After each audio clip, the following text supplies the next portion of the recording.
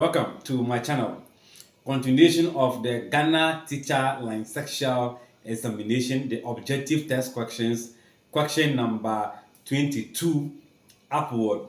So the first question is, a woman bought 210 oranges for 65 Ghanaian Ghana cedis.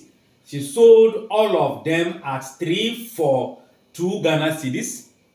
So how much profit did she make? So we know before we can make a profit, we need to know a cost price on which we are building our selling price. So first of all, let's find the cost price. So we know CP is for the cost price. Now the cost price of what? Of 210 oranges. So cost price of all the 210 oranges is given to us as 65 Ghana cedis. So all of them, this is how much he paid for them. There are 210 of them. All right. Now he decided to sell them. So selling price. But in selling them, he said selling all of them at 3-4, meaning 3 groups of oranges for 2 Ghana cedis.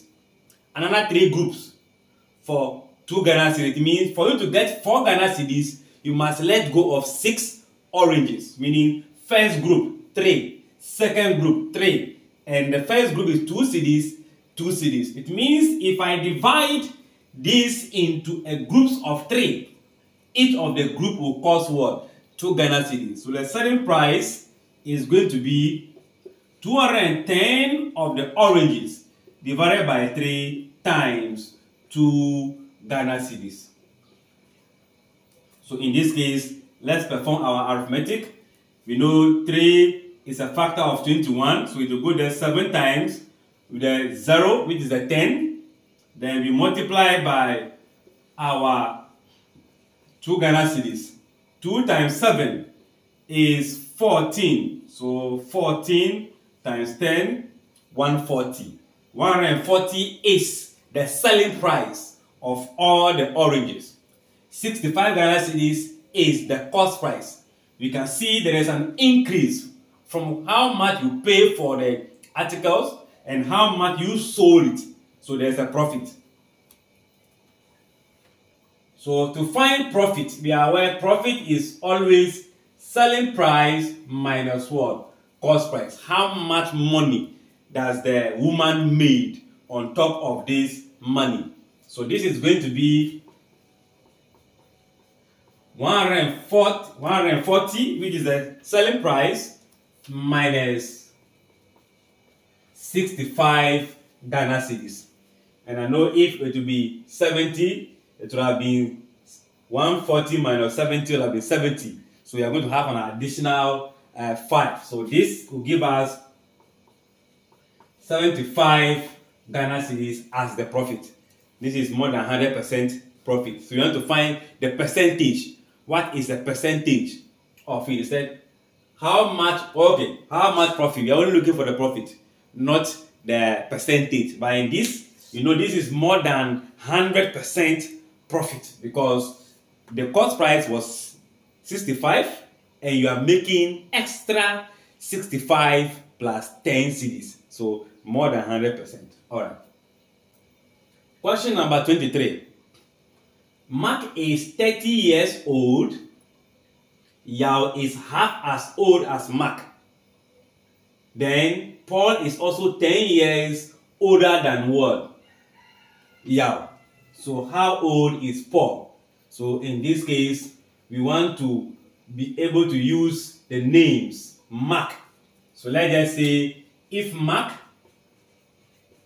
is having 30 years, then we know that Yao is going to be half of that of Mark, right? Half as old as Mark. So the half age, which is 30 years. And I believe that will give us 15 years. Meaning Yao is half the age of Mark, and Mark is 30, so half of that might give us 15. Then continue, we say Paul is 10 years older than Mark, meaning the difference between Paul and Yao is 10. And in this case, older, meaning Paul is higher in terms of age. So if the difference is 10, it means if I add a 10 to that of Yao, I might be getting that of Paul. So Paul will be the age, which is 15, plus the difference, which is 10. So in this case, we can say that Paul will be 25 years old. Question number 24. If the ages of 10 pregnant women in a maternity clinic are given as 26, 23, 24, 27, 26, 21, 22, 25, 23, 23. We have to find the mean age. We are aware that in finding a mean from any data, let's say our mean is always the sigma x over n, where the sigma x stands for the data, the ungrouped data we have. So in this case, our mean is going to be 26 plus. So we are adding all of them. 1, 2, 3, 4, 5, 6, 7, 8, 9, 10. The 10 is the n. So we now divide all of them by the number of what? Data or number of elements present. We are adding 10 of them. And you can see all the 10 column is 2. It means 20. I can ignore the ones column and say 20 up to 10. How many would that be? 20 times 10 will have been 200. So now I'll add the ones digit. This will be 9. 9 plus this will be 13, 20, 27, 29, 30, 34 plus 6. We have 40.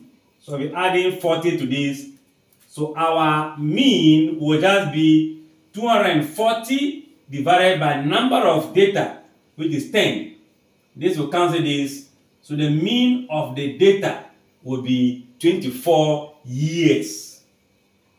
It means on average, picking from bottom or picking from front, if you are looking for the average age of the women at the clinic, the average age is going to be 24 years. Question 25. A man has 6 P sheep and 5 Q goat. He sells 6 P of the sheep and 2 Q of the goat. So how many animals are left after the sales? So let's just say if the total animal, let's take from the beginning, total is going to be the number of sheep plus number of what? Goat. This is the total animal we are having. So this is the total. Then you will decide to subtract 3 of the sheep. So minus 3 of what? I think that will be P. So 3P. Then at the same time, he is subtracting what? 2 of the goat. Don't forget, in this case, it becomes an algebraic expression, whereby the P's have a like terms, the Q have a like term. So 6P minus 3P, then plus 5Q minus 2Q. I believe the same P, meaning take away the coefficient alone. 6 minus 3, 3 with the P. Then here, 5 minus 2 will be plus what? 3Q. So we can say this is the answer, or we can factorize the 3 out, P plus Q, to arrive at the other simplified form, to mean these are the total number of animals left. Or there are 3 of the sheep and 3 of the goat left after the sale. Thank you for watching. Like, share, and comment. Bye-bye.